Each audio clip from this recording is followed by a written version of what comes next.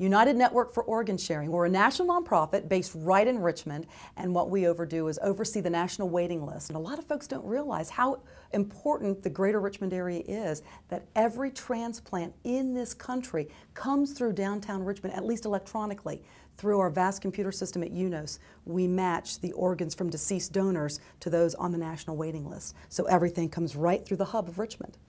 Richmond was the perfect location and is the perfect location from the very beginning, which was 25 years ago. And the reason was because of the huge medical facility that we had here in Richmond, Virginia Commonwealth University, the medical center. And now, UNOS is located in the home of the Virginia Biotechnology Research Park, which is an incubator for so many entrepreneurs of life sciences and just a growing field. And we're excited to be there.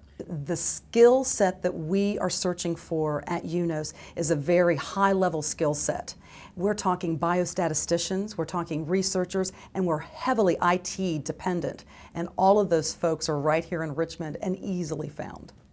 If you're not from Richmond, you need to move here. It's that simple. This is the best place. I've been here for over 20 years. My children born and raised here. By birth, I'm not a Richmonder, but in my heart, I am. I think so often when people think of Richmond, they think of the South and the history involved. And we do cherish the history and we do recognize the history, but we have moved so much past and beyond that. The cultural activities that are here, the food festivals that range from the Italian Food Festival to the Greek Food Festival, they are just spectacular. It's a diverse, cultural, exciting, vibrant place to live and to raise a family.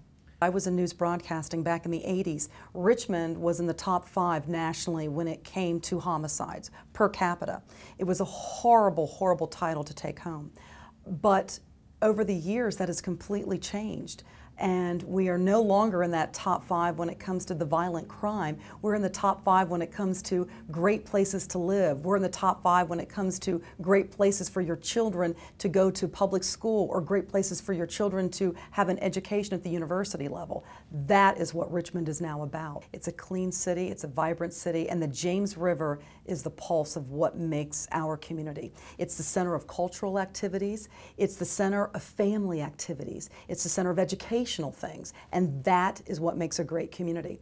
It's great for business, but at the heart, any good business is the family, and the family has to survive and thrive, and that's what Richmond will do for families.